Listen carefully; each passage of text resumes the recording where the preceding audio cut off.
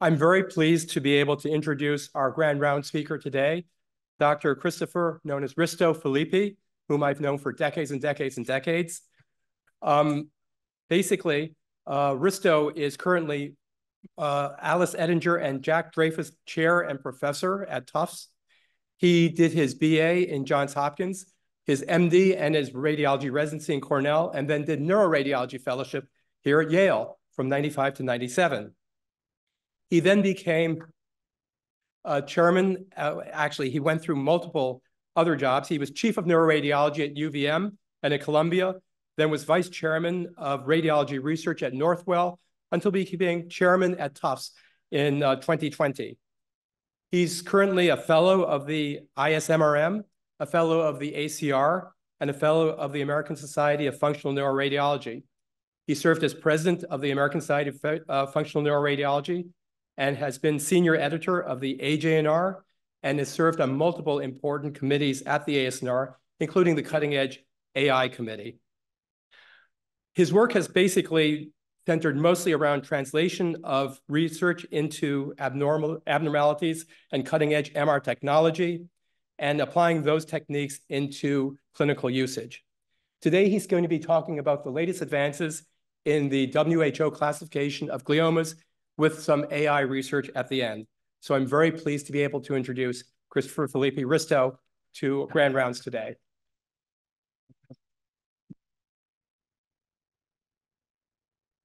Thank you for that incredibly nice introduction. And when I typically give this talk, I say it's really hard to predict things about tumor because every 5 years or so, they have another iteration of WHO and everything sort of turns on its head.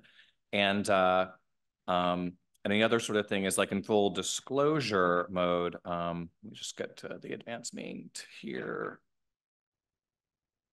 How does it advance? Hold on. Wait. I want to make sure I can advance this. Hold on. Use a laptop. Laptop, I did, but which one? Oh, the arrows. Arrows, I did that. It didn't seem to work. Okay, good. I think, okay, yes, he may write code, but he can't handle his keyboard, which is really a sad statement. But and I will soon be going to Toronto Sick Kids to be doing sort of research in AI in a more formal way. So migrating to another country. So I would not have predicted that 6 or 7 months ago, but that is the new reality.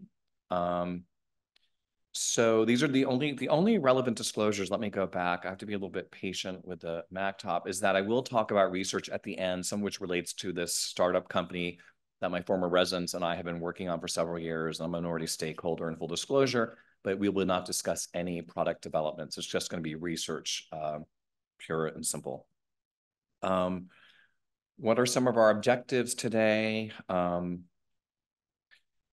We're going to review changes in how glioma is diagnosed, which integrate molecular, genetic, and histologic features with imaging features. And this is something that we've been talking about for 15 years, but with advances in this technology, the genetics and molecular features are changed significantly. So it's good to review them. We just understand which ones are the most important in making a diagnosis. And this is certainly really relevant for multidisciplinary conferences, right? When we have all that data together. So it's one of those things we want to incorporate into patients' EMR or electronic medical records.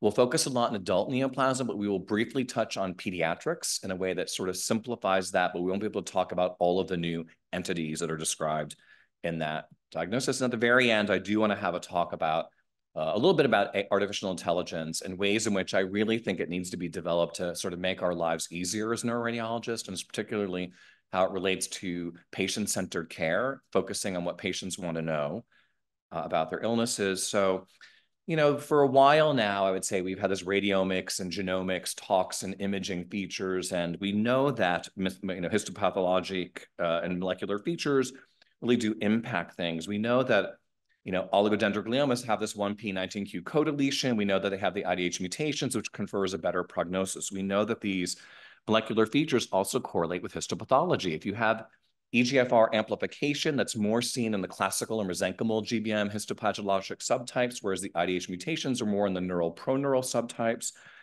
We know that if you have the MGMT promoter mutation, that you're more resistant to the alkylating effects of chemo, but you're more likely to have pseudoprogression on MR follow-up after chemoradiation. And we know that certain features enable a more favorable prognosis. For example, if you have the IDH mutations or MGMT mutations, you're going to do better with progression-free survival. And we also know that some molecular features correlate with tumor location, right? That the EGFR amplified tumors are more commonly seen in the left temporal lobe, for example. So the overarching goal, especially when we think about precision health and on our patients, whether it's adult or pediatric, you really want to integrate all this molecular and genomic data with imaging, histopathology, and clinical data. And it really should be informing patient treatment and management and maybe get prognostic information. And we're on the cusp of doing this. So this is why I think those changes in 2021 are relevant. So what makes a glial tumor a glial tumor? Well, the WHO grading for starters, but after 2021, they sort of, no more Roman numerals. You have to use the 2, 3, 4, which really annoys me as someone of Italian heritage. My dad born in Italy, like, what's wrong with Roman numerals? Che cazzo vuoi, we'd say in Italian, which don't repeat that sentence, but what's wrong with that? So grade 2, hypercellular bland nuclei, diffuse glioma cells. If it's grade 3, you start to get anaplasia and nuclear atypia and mitotic figures. And grade 4 is what you really never want. And that's when you really start to see the angiogenesis, necrosis, microvascular perforation. So let's look at some examples from this nice pathology paper. So clear cytoplasm, monomorphic nuclei, that's a very typical grade 2. This happens to be an oligodendroglioma. If you go to this next slide, you have much more atypical nuclei, a mitotic figure. This is more more characteristic of a grade 3 anaplastic astrocytoma. And this is something we all recognize from our multidisciplinary conferences. Like, even I can recognize pseudopalissading necrosis, right? And you can see the microvascular proliferation in this slide. So this is a grade 4 glioblastoma. Now, I was really unhappy with the 2016 upgrade because look at it. This is so complicated. This is something you just have to cut and paste it on your screen for multidisciplinary conference. You can sound intelligent, but there's no way I'm memorizing all that. But now in 2021, it's been really simplified in a way that I can, which I like. So now for the adults, you have adult diffuse type glioma, pediatric diffuse type glioma, and then circumscribed astrocytic glioma. Woohoo! And I'm trying to say glioma because in Canada they say it that way. So I'm trying to adapt in advance of arrival there. So, but this slide is really important. I'm happy to share these slides with residents at the end of conference because some of this is really important. And the key is the isocitrate dehydrogenase mutation, IDH1 or IDH mutations. These are mutations involved in the Krebs cycle where you co-opt the metabolic energy of the cell in this mutagenesis, and you make alpha-2 ketoglutarate, and that's not good. And in pediatrics, these histone 3 mutations are really important. They are the 4 diffuse gliomas that are really lethal in children, all have histone 3 mutations. The glioblastoma that we think of more classically, what matters in that IDH wild type are these 3 mutations, the EGFR, TERT promoter mutations, and this chromosome anomaly where we have an extra copy of 7 and 1 less of 10. And you also have to worry about 1p19 co-deletions just for oligos. And we'll talk about this mutation, which is really important for astrocytomas, because if you possess this, it becomes grade 4, regardless of what the histopathology shows. So even if your histopathology looks bland, if you have that mutation, give it time, it becomes grade 4. This becomes really important prognostically. So that's the key slide for adults. Just memorize that and you're all good. So now, it's not always so simple in the real world. Before we can really take off and go, you have this not otherwise specified category when you don't have molecular information available to you. And I worked in rural environments, forget about it. So sometimes we don't have what we want. Sometimes the diagnostic tests are performed, but the results don't allow for definitive CNS WHO 2021 diagnosis. So that's problematic. But we want to try to integrate this diagnosis in a meaningful way, combining all the relevant data. So for example, if you had a glioblastoma IDH wild type, we want to know, does the EGFR amplify? And what does it have? Necrosis, microvascular perforation. So some kind of EMR reporting like this would be great at the end of a multidisciplinary conference where we discuss tumors. This slide is a little bit busy. I'm going to go through all you need to know about the adult classification, so step by step. So the most important thing is whether something is IDH mutant or wild type. And if it's an IDH mutant, we need to know the histology. And then if it has oligodendroglioma features, we go down this pathway. And if it has astrocytic or mixed features, it goes to the right. And the first thing for the oligodendroglioma is you want to know whether there's a 1p19q co-deletion.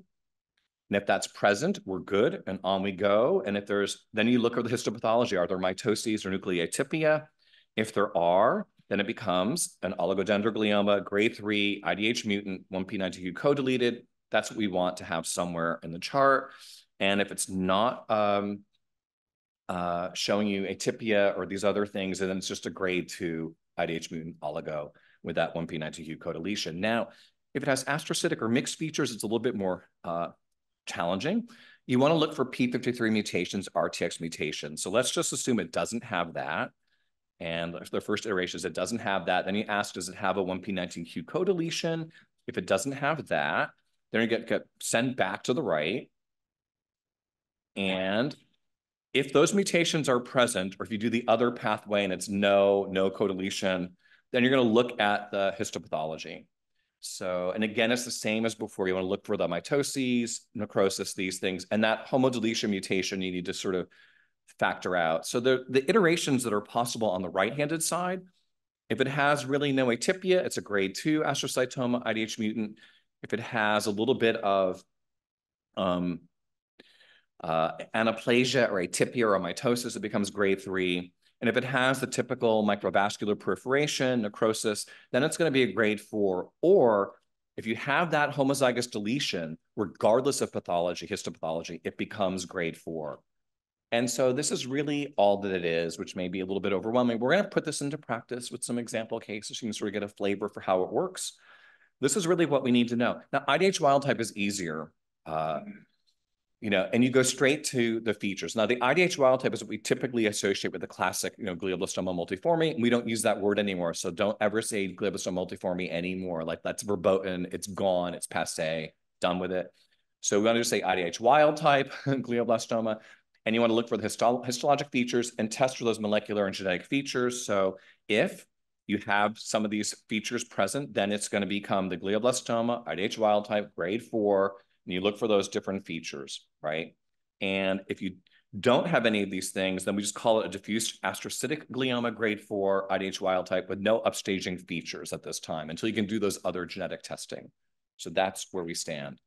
So what's really important here, now that we've gone through all those slides, which you can always go back and look at anytime you'd like, the IDH mutation status is by far the key. Mutant versus wild type have very different treatments, very different progression-free and overall survival. No one wants to have an IDH wild type.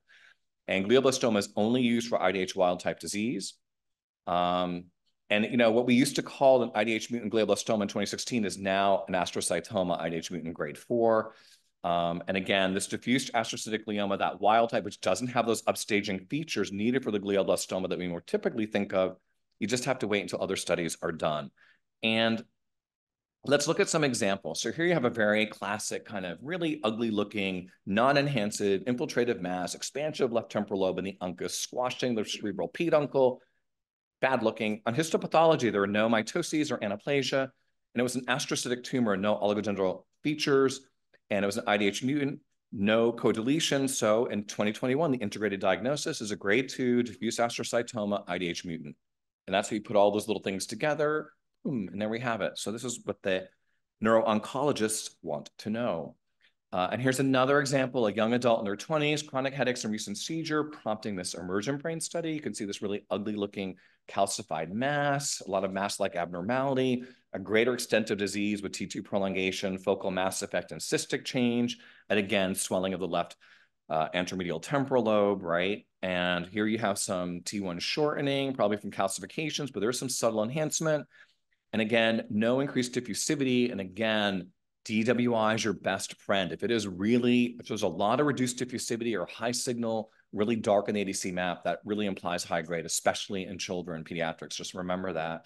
Now, in the molecular studies for this particular patient, it was IDH mutant, 1p19q co-deleted, and there were some oligodendroglioma features with mitoses and atypia. So this becomes an oligodendroglioma. It is grade 3 IDH mutant with a 1p19q co-deletion. So you can put all those pieces together, and that's the 2021 WHO integrated diagnosis. And let's go back and talk a little bit about the T2-flare mismatch sign.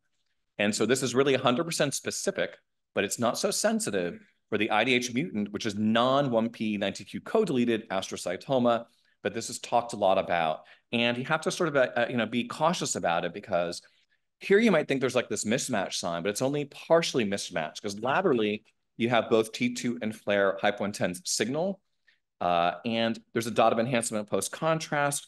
So this is not really the classic, and this diagnosis of diffuse astrocytoma, grade 3 IDH mutant on histopathology. So if you have a T2 flare mismatch, it's great, but it's really, in my practice, there's more exceptions to that rule of being positive. So it's great when you see it, but I don't see it that often. And let's go back to this other case. Remember this one, the 2021 integrated diagnosis we had just recently? So now that patient comes back in 3 years and we have trouble. We have like a ring enhancement. We've got some reduced diffusivity peripherally. And on resampling that lesion, there's now microvascular proliferation, necrosis, and anaplasia. It's still IDH mutant astrocytic tumor, but now it's high grade, which we'd formerly call glioblastoma. So this is really a 2021 diffuse astrocytoma, grade 4 IDH mutant.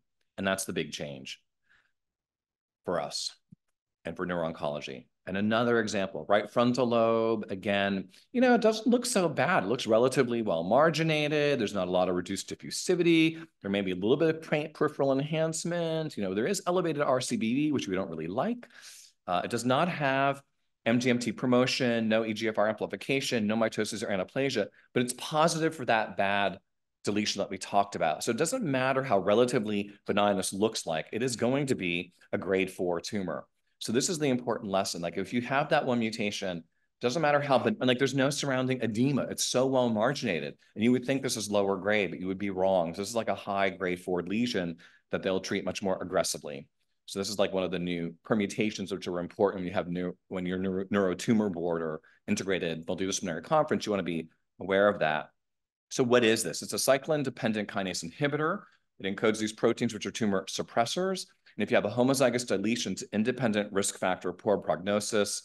And this is just the prevalence of that deletion in different grades of tumors. It's not that prevalent, so it's relatively uncommon.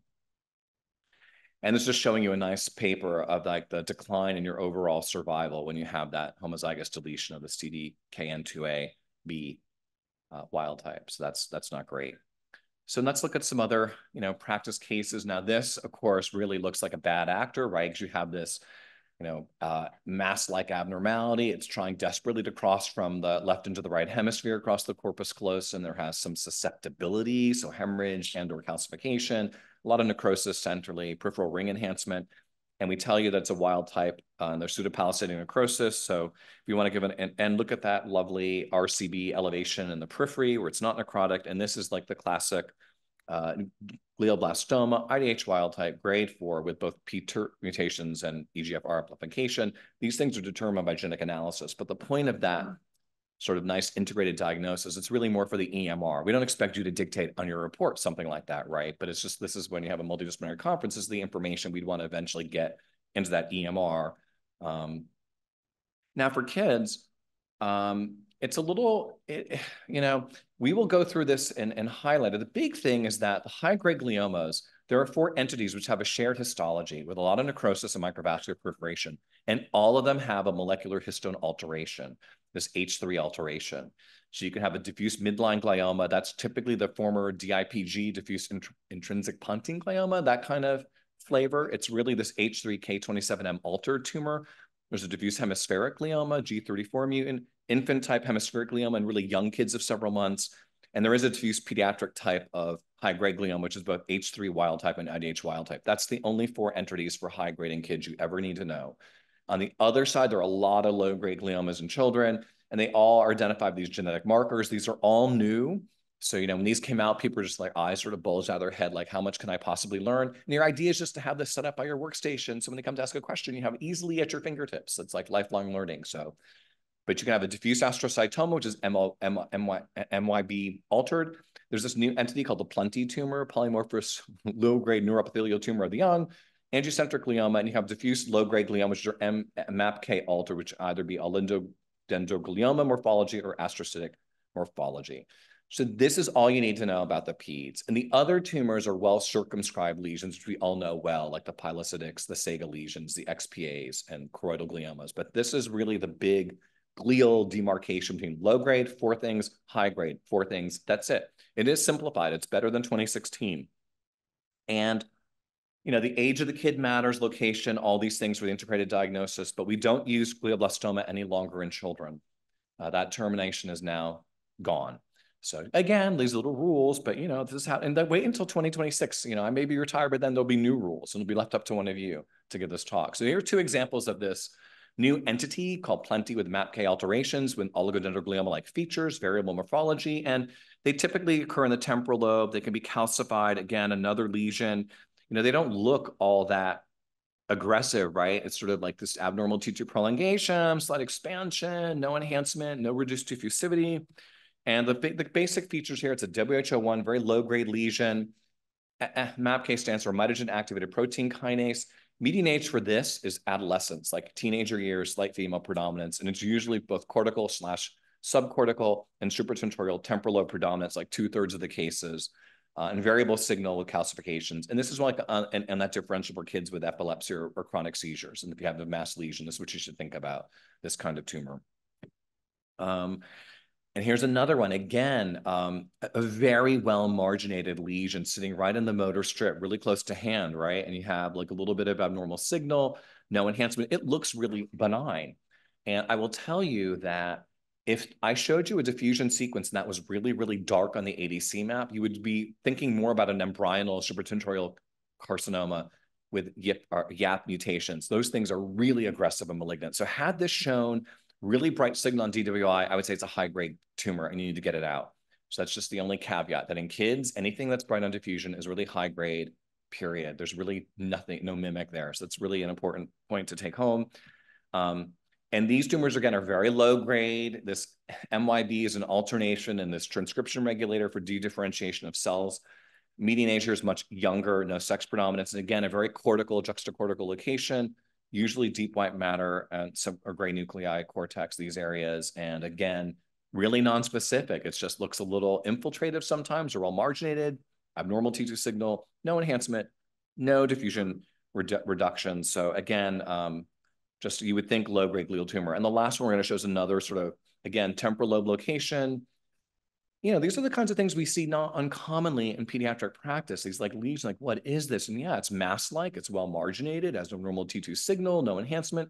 You have to worry it's a low-grade glial tumor, and they have to do genetic testing when they take the thing out to see what are the mutations involved. This is MAPK altered, and again, a really rare low-grade tumor. Again, this is an oncogene, and it can have these mixed features of both oligodendrogliomas and astrocytes. And again, kids often present with epilepsy. And again, non-specific imaging findings, but this cortical location, juxtacortical location, temporal lobe feature. So there's something in common with all these low-grade glial tumors in kids with the new WHO classification. So let's talk about the high-grade ones. So like in 2016, if this was a child, we would have said this was an anaplastic astro grade 3 IDH wild type. That's what it was called. But now if we use the new, when we come back now and reassess this with 2021, we'd actually call this, they test it now years later, and it's actually a histone mutation. It's this H3G3-4, this histone mutation, diffuse hemispheric glioma, grade 4. So this is the new thing. This is why for pediatric tumors, we have to test for all these different histone mutations because the therapy will differ depending on the mutation that is involved. And in particular, for the next case, this looks like what we used to call the diffuse intrinsic pontine glioma, right? And now it's really this. And it's not just that it was altered before, but now we give it a grade. This is grade 4 by definition. So this is going to get much more aggressive therapy. And it's important actually to recognize this entity. It can occur outside the pediatric age group because there's a monoclonal antibody clinical trial, which has extended the life survival in these patients from 9 to 12 months. And that may not seem like a lot to you, but we'll get to this story in just a second. I think narratives are really good. Here's an example of an interhemispheric glioma in a kid. And this is like, almost looks like the desmoplastic infantile ganglioglioma, but this is a really big, ugly lesion with cysts and solid components and edema and mass effect, really ugly looking lesion. And this is also a really rare high-grade tumor. And again, this tyrosine kinase receptor gene functions that get mutated really confer an oncogenic property in a lot of tumors. This happens in very, very young kids. Overall survival is not great. And it's usually in these large cerebral hemispheres. So those are, that's just some examples of the high-grade pediatric glioma subtypes. Now, I like this case because I think it's a cautionary tale, true story. So these sort of diffuse midline gliomas can happen in adults. We think about them as a pediatric diagnosis, but these can occur in young adults, even middle-aged adults, albeit rare. So this is a case, middle-aged guy presenting with months of crescendo headache, and he came to the ER. Clearly there's a mass lesion, he got an MRI. And so you have this abnormal lesion, brainstem, expansile, a dot of reduced diffusivity, which is never good. Like that is not good. That makes me very nervous when I see a dot of reduced diffusivity. That's going to be something high grade and bad. And there's a little bit of enhancement. And I think I was away visiting my wife in Serbia for like 3 weeks. So I was gone, and it was presumed to be a high-grade glioblastoma. Started on chemoradiation, and no biopsy was done. This patient's partner is actually a chair at an institution that I know, and asked for a second opinion, and they suggested getting a biopsy. When I came back, they asked me what I would do, and they showed me these cases. They showed me this case, and my first thought was just like a diffuse midline glioma. And I know in New York City, we'd be aggressive when we would definitely biopsy this, because if there's a histone mutation, you get on the monoclonal antibody therapy. So this was sent to New York City for, far from Boston. Diagnosis was diffuse midline glioma, H3 K27 altered, and he's on the clinical trial for the vaccine. And as I think had 6 or 7 months of progression-free survival. Why does it matter? He's got 2 young kids. So 9 months means everything in the world to a patient, right? So, and anyone in this room, if you were given like a diagnosis of 12 months, you get an extra 12 months, you would take it probably. So these things matter. So we have to really be cognizant of, not everything is a high-grade glial tumor. If it looks like a DIPG in an adult, you better be thinking midline glioma and make sure they get the appropriate biopsy. Okay. The last thing in kids, I'm gonna switch to some AI stuff because I love AI. These are the kind of nice cases because these are sort of easier to swallow. They're easier to manage because these are the really well-defined astrocytic gliomas. They have really good marginated borders, and a lot of these so well already. We won't spend too much time, but the pilocytic tumors, I think I actually showed one to the fellows. We may see the same case again. The Sega lesions that you see with tuberous sclerosis kids, right? The subependymal giant cell astrocytomas. PXAs are very classically seen in adolescents with seizure disorders. That is almost a pilocytic appearance with an enhancing neural nodule. We'll look at one of those.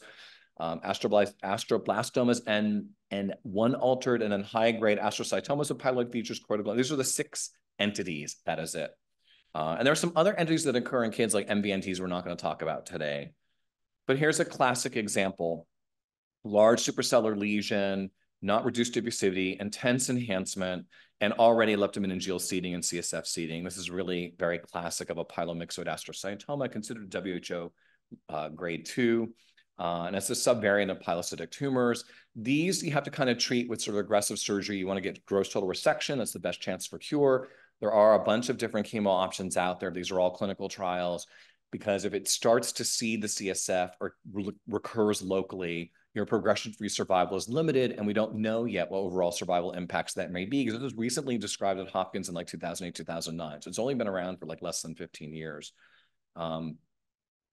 Now here's a more classic PXA, or pleomorphic xanthogrammic astrocytoma. Again, WHO grade 1. This is like the best classic example. Like it's like this little nodule. It enhances, not a lot of edema. You take this out, your epilepsy is cured. So this is really if you have to have a tumor, this might not be a bad one to have, as long as you're non-dominant hemisphere, that is.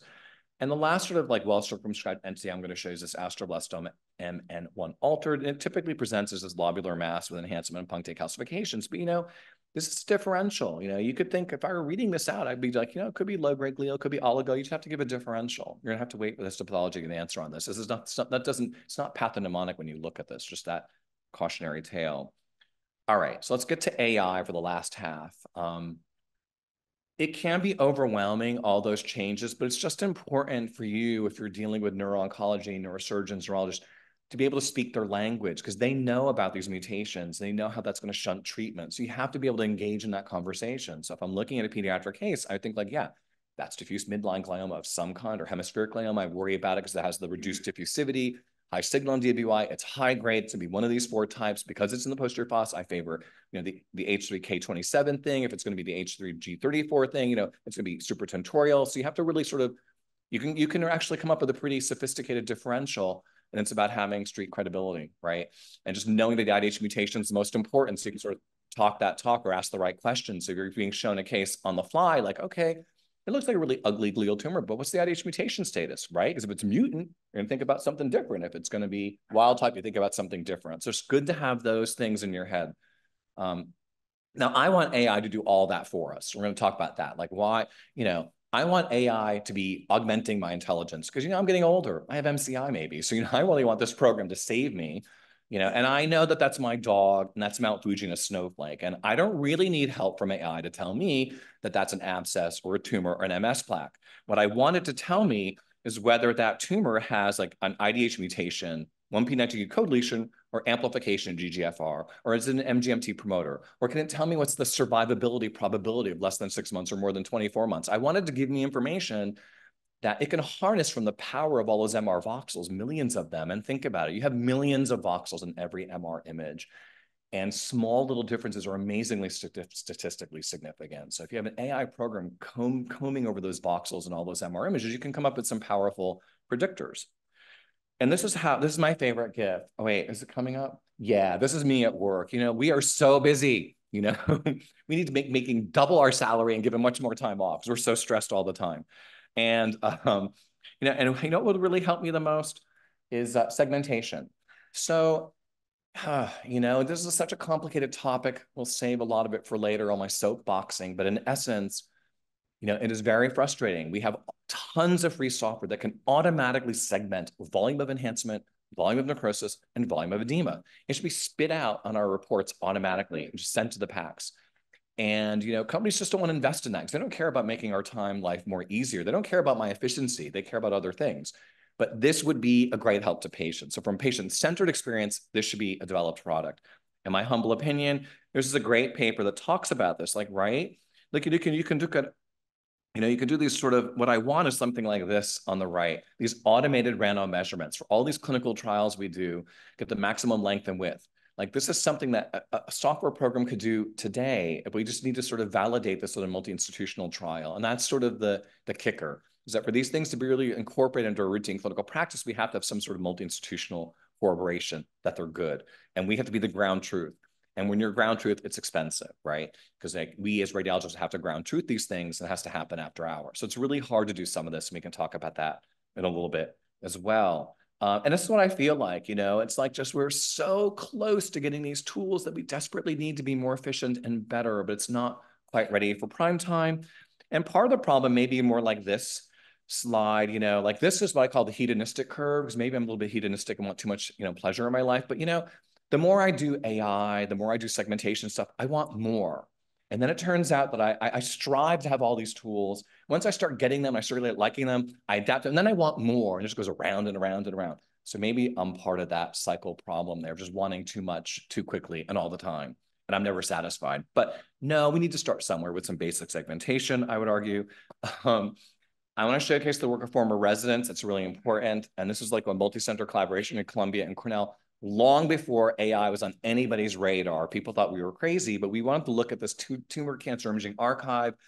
We looked at patients with both higher grade and low grade gliomas. We had these different sequences, FLAIR, T2, pre and post contrast. We really wanted to predict IDH mutation status, this 1p19q co-deletion status, whether they had the MGMT promoter region, and what survival was. And this was sort of the architecture of the code, and I won't get into too many details. We can talk offline or after the lecture about this. It was a generative adversarial network. This is the really common convolutional neural network that's really a big deal now in AI. And if you don't know what a GAN is, the easiest way to explain this is that it's like counterfeiting money. Not that I have experience in counterfeiting, but if I were, you would have a discriminator and a generator. And it really comes from game theory. You have these two CNNs competing with one another to make the best model. And one is the generator making lots of models, and the discriminator decides like, okay, that fits best. So it's sort of like me making a lot of fake counterfeit bills. When I can finally fool the teller that Chase Manhattan Bank, I win. So this is how it kind of works, similar conceptually. And this data is really noisy and not great. It's just sort of dumped for free in this big repository, and different MR vendors, different magnetic field strengths, different protocols, slice thickness, you name it. There's a lot of stuff, and you have to sort of do a little bit of pre-processing, but it's really, so we didn't think that this would work. We thought it was gonna be a negative study, and it worked really, really well. So clear that AI picks up on things that we don't know. It was really good for detecting IDH mutation status, even MGMT, and it took 5 seconds total. Now, the interesting thing is you can go back, and so I think I'm gonna show you some pictures of what the computer said was IDH mutant and wild type. And I guess there are some differences. If it was the IDH mutated, maybe it had more cystic features, maybe more solid T2 prolongation, but I don't know.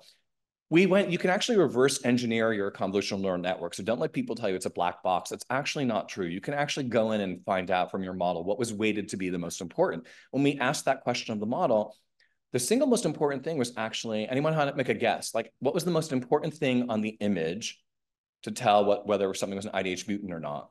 It was not intuitive to me at the time, and it changed how I look at images. So it just shows you that, AI can augment your intelligence. Any wild guesses? Do not be embarrassed. You're among friends. I'm a former Yale from 97, so it won't be held against you. That's a great idea. It wasn't what it said, but I think I like that idea, right? Like how much it's sort of implying if there's greater permeability, maybe there's more enhancement hanging around, maybe correlate with that mutation. So that's actually a good thought. I'll just tell you in the interest of time. It was actually the heterogeneity of flare signal on flare and peritumoral edema. And if you really now look, every time you have a scan, if you look at a metastatic lesion, that edema is like pure water. Look at a glioblastoma the next time. It's not. There's a lot of heterogeneity of signal in that flare, and presumably that's infiltrating tumor cells. So I challenge you all to go have a good look at that next time. And this is what the model said was really predictive about IDH mutation status, at least for the ones that we gave it. So that to me was really interesting. So now I look a lot more carefully at peritumoral edema. Same thing with the MGMT promoters. These to me look identical. There's just no way. So yeah. And for this, what mattered most were the the model said like basically the expansion, the cortical expansion with T2 prolongation was more important in the model. So what I like is this work from UCSF. The problem with that we soon discovered after several years is that, look at this, there are all these mutation pathways, so it gets really complicated really quickly. Luckily for the WHO, they're focused on IDH mutation. And that we can pretty reliably tell in the preoperative MRI image. And you may think, well, why does that matter? It matters a lot. So if I tell the neurosurgeon I have an IDH mutant tumor, they're going to be much more aggressive about GTR, gross total resection. If it's an IDH wild type, they'll debulk it, but they're not going to go crazy. It's already wild type and probably grade 4. So it does matter to their surgical approach. You can shunt them into a clinical trial right away, right? So these things really could expedite patient care. So being able to tell them that, and I feel confident with our AI that we could really do IDH mutation status upfront, preoperatively.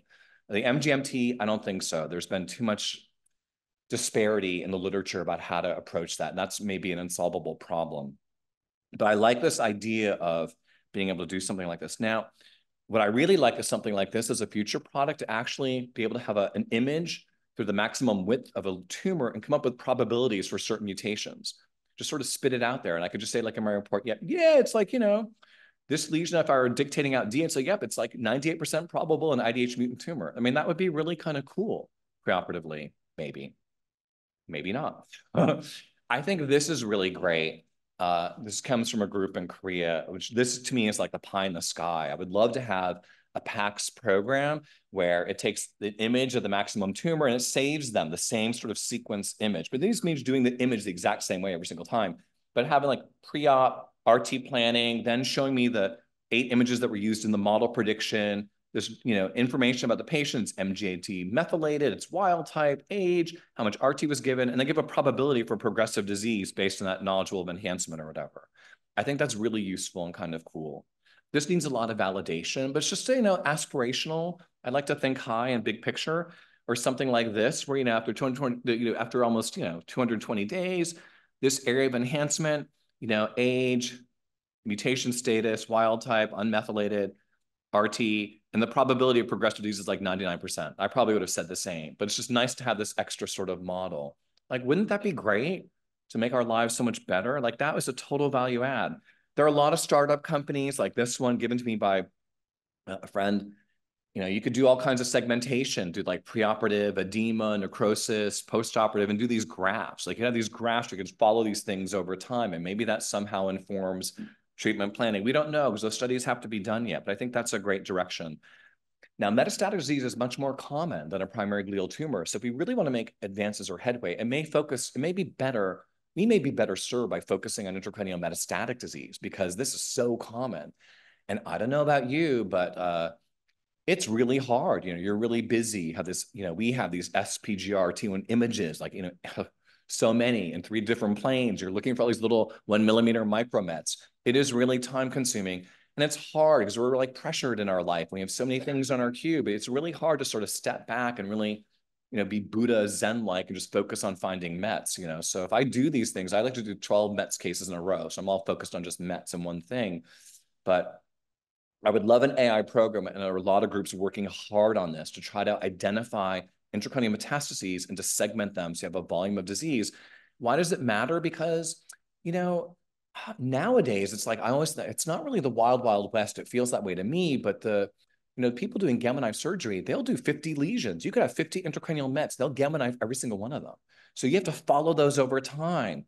And so we have to think about a way to do that that's efficient, that puts the patient first. Like what is best for that patient would be to have an automated software that tracks those lesions in real time and not me looking at comparison images because I don't have that bandwidth and I'm not going to be as good as that computer, right? Because let's be honest, like if I look at images I imaged and did measurements for 2 years ago, I sometimes can't replicate my own measurements because it's just, you're just not so careful sometimes, right? Whereas the computer would be perfect all the time. All right, what about prognosis? You may think like, why does this matter? It does matter, actually. There are patients we know have high-grade glial tumors who do very poorly and die really quickly despite appropriate care and intervention. There are others who really go really, really long, more than 2 years. We actually have a cohort of really long-term grade 4 glial tumor, high-grade, surviving more than 24 months. And so we did this study to try to figure this stuff out. When we had a CNN model and factored in Karnofsky score, tumor volume, age, location, we could 80% predict who would live more than 24 months, who would live less than 6 months. Why would that matter? Well, I mean, it affects decisions. Like, if you were like 80% probable you had less than 6 months to live, it might alter things differently. There's a 20% chance you might surpass that, but it's an interesting thing. If this could get up to the 95th percentile, I think you would have different conversations with patients. Like for me personally, having members of my family die of glioblastoma, I'd be like, no, thank you. I've seen what that looks like. If I have 6 months and you're telling me 95% probability, I'm not gonna be around in 7 months. Thank you very much. I'll go to Vermont and take my little 20 pills and be done with it because we have a nice right to die law there. So I think this is where it kind of matters, but more importantly, it matters for like just normal treatment planning. If I tell you like, this program says you have a 95% chance of living more than 24 months, I'd be like, give me everything you've got and be aggressive, like kill it, right? So I think it really does inform management in a meaningful way, and maybe we'll get there. All right, and here's an example of good and poor survival. Here I actually felt like, yeah, if it looks more necrotic, it's really bad. Maybe that's sort of, here's where the model sort of matched my own intuition a little bit. Now, a few challenges and opportunities, and we're sort of wrap things up, and you can have questions, please feel free. We talk a lot about convolutional neural networks, which is deep learning. And, you need a lot of data sets to make this stuff work and a lot of labeled examples. And that has historically been challenging for us in the field of AI research because it's hard to get data share arrangements with different institutions. They can be a bit proprietary, but there are developing networks. The BRATS challenge has been very good. And we also have this nice one for pediatrics, or children's brain tumor networks. There are these data sets that are out there. So if you wanted to develop your own sort of computer program, machine learning thing, or a deep learning CNN program, a generative adversarial network program, or whatever, you can access this data. It's freely available. If you wanted to, let's say, do something for Alzheimer's, ADNI is available. Michael J. Fox Foundation for Parkinson's. So big data sets are out there that you could use. The multiple imaging societies have these challenges. The RSNA has been really spearheading this, doing really great work. They have the glioma challenge, the intracranial hedge challenge. So that these challenges are great because they'll have like 10,000 cases for you to access. They are hard to do because it's really the ground truth validation has to come from radiologists, and that takes time. So for example, I'm working for the company's research project trying to detect clot, LVO at the M2 segment level. So I'm looking at 600 CTAs. It's just taking me forever, and it's like a little crazy, but you need, if I'm the ground truth, I have to be perfect. We're training a computer that can making a clinical product that could, influence someone's life. So this is the hard part about it. And I think for imaging protocols, one of the things that does drive me crazy, and one of my things I'll be focused on in Toronto, since I'm going to be doing AI research, is I want to standardize protocols. Like, you need to have the same MR protocol done every single time on that field strength magnet everywhere in your network. The brain MR should be the same. That standardization is key because it enables better AI research. And it's probably better for patient care. I'll get off that soapbox. That is something that really drives me crazy with a capital K. You know, and I think it's really this collaboration with academic medical centers is hard, but there are ways to do it. So for example, if I develop an algorithm, I can say, hey, Jason, I'm going to give it to you, put it behind your firewall and have at it. And just tell me what your results are. That's a way to circumvent all these data sharing agreement things. Federated networks are a way to do it. And the ACR Data Science Institute has a bunch of tools. So there are things out there. I'm not going to talk about AI fairness. It's another talk, but you have to make sure you have gender balance and underrepresented groups, right? And sometimes it can vary on disease. Like sometimes disease prevalence is a little bit different, but you have to do your best.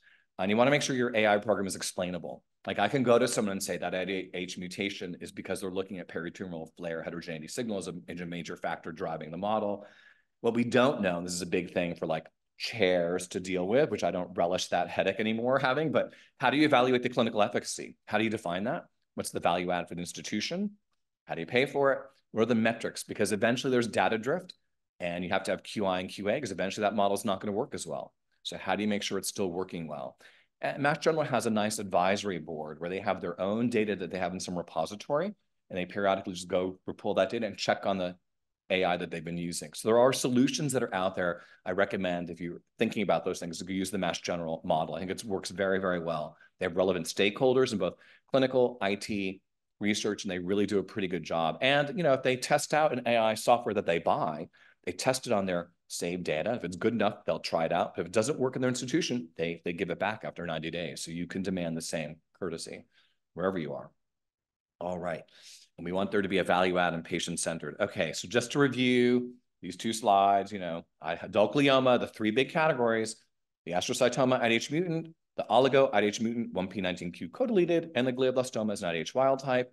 And the main molecular driver, again, the IDH, this homozygous deletion, whenever you have it, you're a grade 4. And these different amplifications for epidermal growth factors just were associated with the tumor angiogenesis, the p-TERT mutation, and this chromosome deletion all confer wild type in grade 4. This mismatch sign, if you see it, it's great, but it's not so sensitive. And the main molecular driver in kids is that H histone 3 gene mutation. And most well-marginated gliomas are benign and curable. But high-grade astrocytomas with pyloid features can be a little bit more difficult, as well as the pyelomyxoid tumors. And this is the other thing, too. We try our best. But other than that mismatch sign, it's really hard to correlate imaging findings with a specific molecular abnormality. So we just do our best, and we wait to get the genetics back, and then we can make a better integrated diagnosis on the EMR. All these things may factor into it, but this is really the goal. And it's really good for patient care. So sort of correlate as much data as we can, but that takes place at that venue of the multidisciplinary conference, which I can't speak more highly about. And that's all I have. So thank you. If you have any questions, feel free, because there's a lot of data thrown at you. You can ask anything about AI stuff and the neuro-oncology space. There's a lot of work in that area. We're still very active. So I leave that to any of you, but thanks.